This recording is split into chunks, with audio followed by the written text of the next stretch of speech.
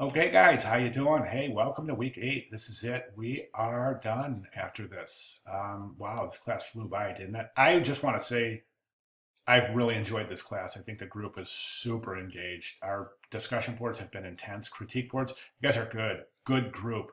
I'm going to miss this class quite a bit. I mean that. I think this class has been so engaged. And it's been very rewarding as an instructor to watch this kind of engagement and watch you guys play off each other and really help nurture each other as designers and thinkers as well. So fantastic job there. Okay, what are we doing in week 8? We got this presentation, Stepping in Front of Backend Development. And this is a good little lecture, and it just kind of asks you, this kind of, read through it, it kind of asks you to think about your role as a designer. What are we doing as designers? I think there's a lot of misconceptions about designers and that are known as the trap. I think a lot of young designers consider themselves to be in design to express their artistic identity. And I think as young student designers nurture in the field of design, I think they understand that design is not about self-expression, it's more about communication. And that's a really important thing to understand.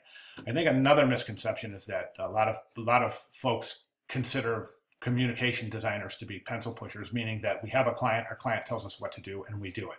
That's not true either, as we know that we're the experts. I mean, we're communication experts. It's up to us to educate our clients.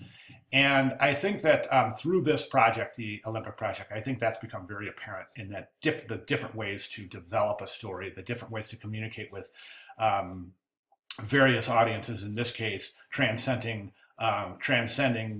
cultural, multicultural, and language barriers through the use of sign and symbol, and communication in terms of heavy development, research, and development, and in order to communicate with international audiences and multi-background audiences. Where you don't want to offend any specific group, but you want to inform and educate all members of the group.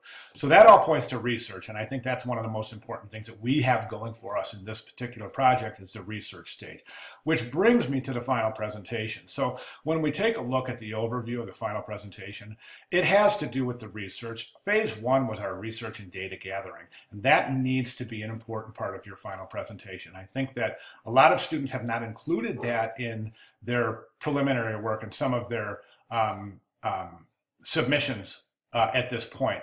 A lot of students are still like placing spend time placing their graphics on different collateral material. So, okay, so here's my logo. I'm going to place it on a coffee mug, and I'm going to put it on a poster, and I'm going to put it on the side of a bus and call it a day. And as we know, this project is asking for a lot more than that. We're asking you to develop a story. So the story consists of phase 1, research and data gathering, and that's the whole backbone of the project. That's the story. That's the backbone, the foundational cornerstone of the project is that research to begin developing the story. Let me show you what I mean. I know I use this a lot, guys. I know I do, and please forgive me, but I'm going to bring it up again. The Santiago, Chile. And one of the reasons why I use this so much is because it tells a story. So it starts out with the phase 1 with the research, data collection, the data gathering, and presentation of that research and data gathering. So here's the beginning of the story. Here's the location. Here's some attributes of the location. Here's a good reason why this location could be considered for this event. Then we take the story to the next step. We talk about our conceptual design. So I'm going to take all of the attributes from the first part of the story. I'm going to extract things from that first part of the story, extract visual and factual attributes from the first part of the story, and I'm going to start to use that to develop my concept, visual concept, all right, the branding package. All right, so then we're starting to work on the logos and how do the logos communicate with the audience, this multicultural audience, in a consistent way, without offending, but informing all, without offending any, but informing all, okay? So symbolic communication through the development of your logos. Then we move to the 5th element and supporting graphics. So we're not just stuck with a logo. Okay, we have supporting graphics that also point to the research and the development and the methodology in the whole research phase from where we come from the research ideation through to the visual presentation, and then on to continue the story by showing our branding package in different scenarios. Okay, so this is the story. This is why I use this example so much. Okay, you guys are probably sick of seeing that, so let's get out of that. Okay, so anyways, back to this week. So final presentation. I just wanted to mention that a little bit about the story, because it is a story. Week 8 right here.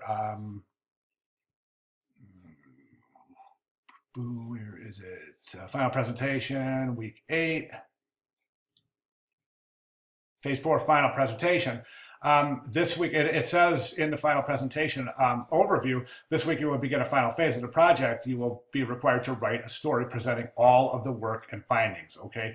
That's part of your presentation, okay? So in that, please refer to those examples, because they're very, very good at showing exactly what we're doing and how we're telling this story. Okay, so then we have a couple of presentations this week. This is a great one, Seth Godin. This is Broken. This is really, really entertaining, very interesting. Get you thinking about design. Charles and Ray Eames, another great one. Some of you have seen the Netflix movie. This is a nice little video as well.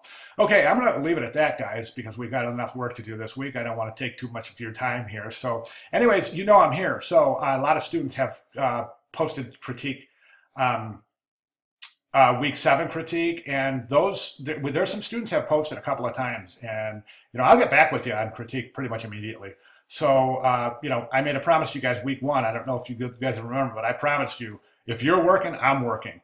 And those of you who have been presenting the work early, you know that I hold my promise on that, because if you're going to submit, I'm going to critique. I'm not going to wait till the end of the week. I'm going to get your critique back to you pretty much immediately. So keep that in mind this week. So if you need help, if you need assistance in developing, if you get stuck or anything, just throw it up on a critique board. Let me know, and I'll help you through it. Okay? And other than that, we're due Sunday, final presentation. All right, guys, I'll provide a schedule of deliverables this week at the bottom of this announcement. But anyways, again, thanks, everybody. Fantastic class. Really, really enjoyed it. I'm going to miss this class. I'll see you guys this week. Thank you.